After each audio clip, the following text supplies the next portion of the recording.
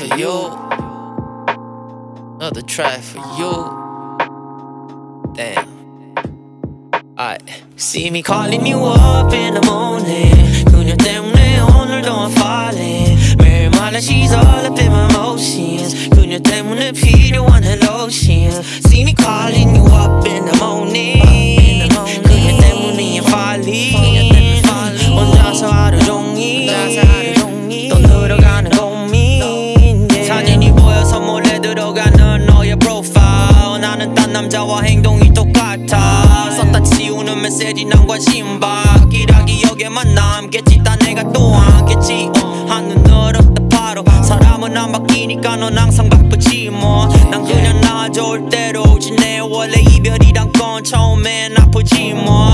무슨 말 필요해 어디까지가 아는 동생인데 너무 인싸여서 챙길 인싸된 맥. 넌 얘기거리가 돼. 난 너의 학생인 듯 읽어버려진 책. 마치 우린 어린애들 같아.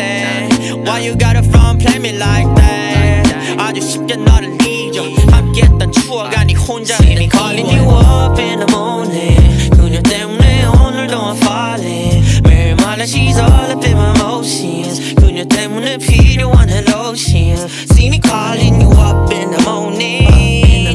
그녀 때문에 I'm falling. 혼자서 하루 종일 또 늘어가는 고민. 아직도 넌 내게 important. 하루에 몇 번씩 너 인스타그램 스토리 팔로워 수 피드 확인.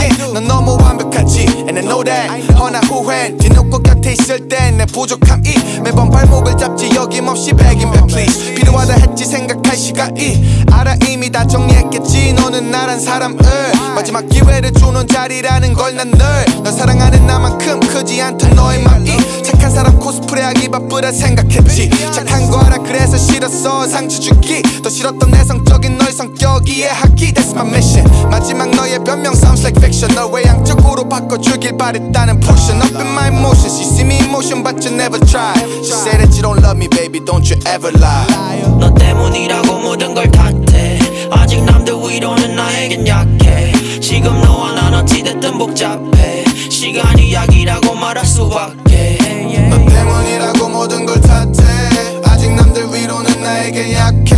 지금 너와 난 어찌됐든 복잡해. 시간이 약이라고 말할 수밖에. See me calling you up in the morning. 그녀 때문에 오늘도 I'm falling. 매일마다 she's all up in my emotions. 그녀 때문에 필요한 hello.